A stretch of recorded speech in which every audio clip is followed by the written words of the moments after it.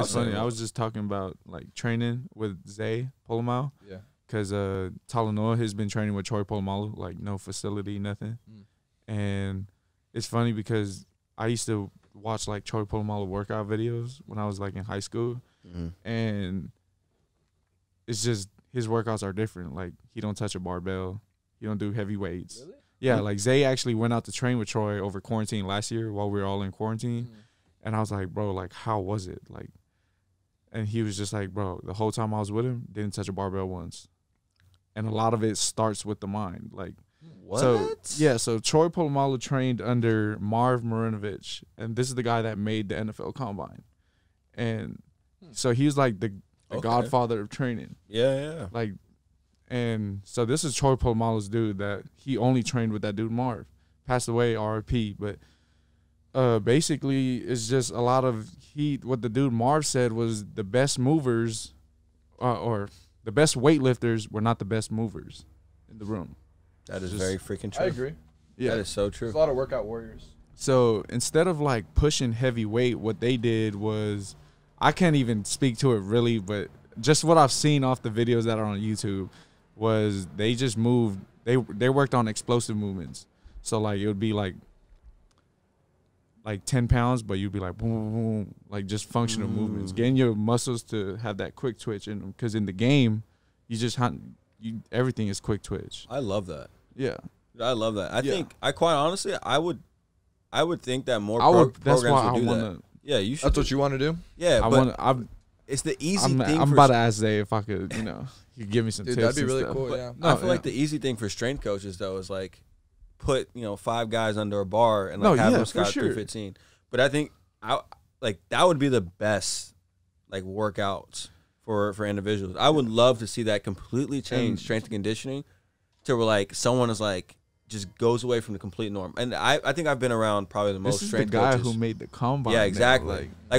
I think we've gotten away. Maybe we've gotten away from that. But I don't know. We've been with Dobson. I've been with Frazier. I was with Coach Rubin with the Chiefs. They're kind of like the traditional.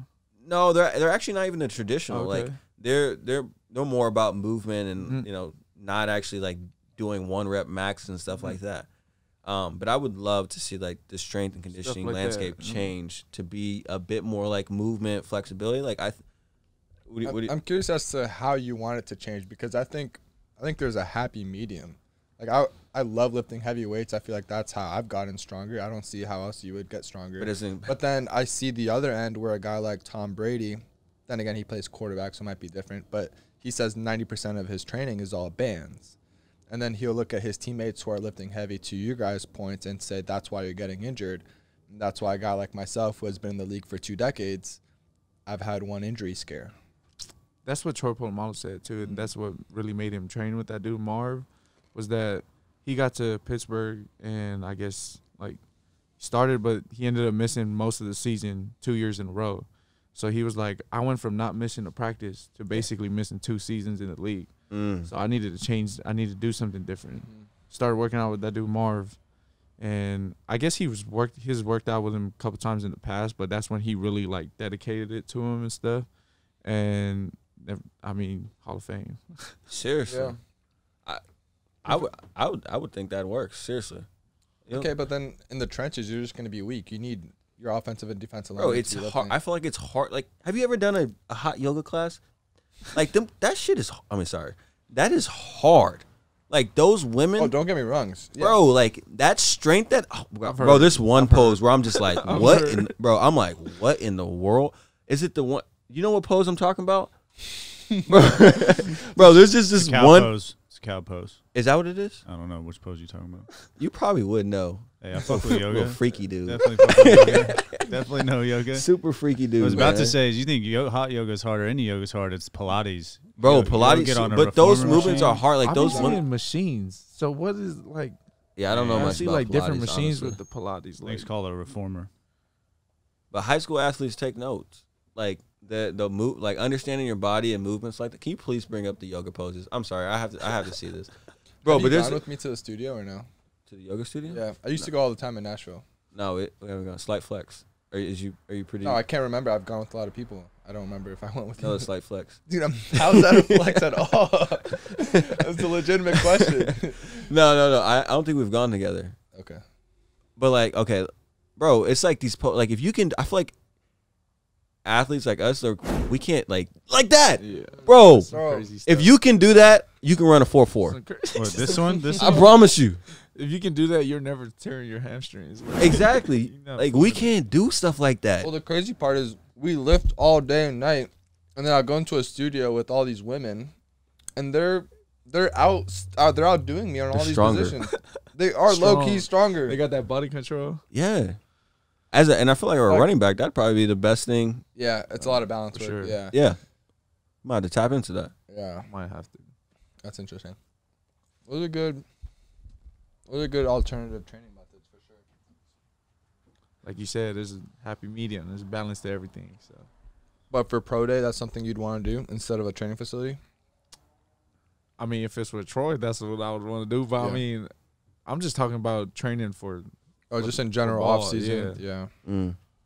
Yeah, because I trained at Bomberitos down in South Florida over quarantine, and a lot of the Miami Dolphins and several pro guys who live in the area, that's where they go. Yep. And when I look at the offensive defensive linemen, they don't even back squat at all. Really? They don't really do any Olympic lifting. The only the alternative to a heavy squat would be the shark. You know, the shark pit. Yeah. Oh, I like the shark tank. Yeah, because it's just safer, right? Yeah, so it's not shark safer. tank. Definitely not shark pit. Shark pit. Yeah. So basically, once you get to that level and you're It's established, I think the emphasis shifts from hitting PRs towards like maintenance and staying healthy. So why? Because there's a priority with like staying healthy for 16 games versus I can only make it through 8 or 6. Should be like that in college. Why not? Huh? Yeah, why not? Like, why don't you like treat them like a pro in college?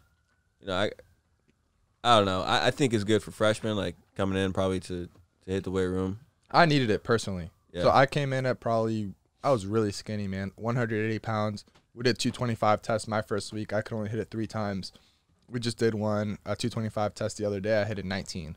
And so I feel like that's like linebacker level. That's linebacker. But I feel better, and this is coming from someone who's been injured a ton in college football. I need to be able to take hits. I need to gain weight. I need muscle on me. Mm-hmm. It's made me faster, stronger, better, more power on my throws.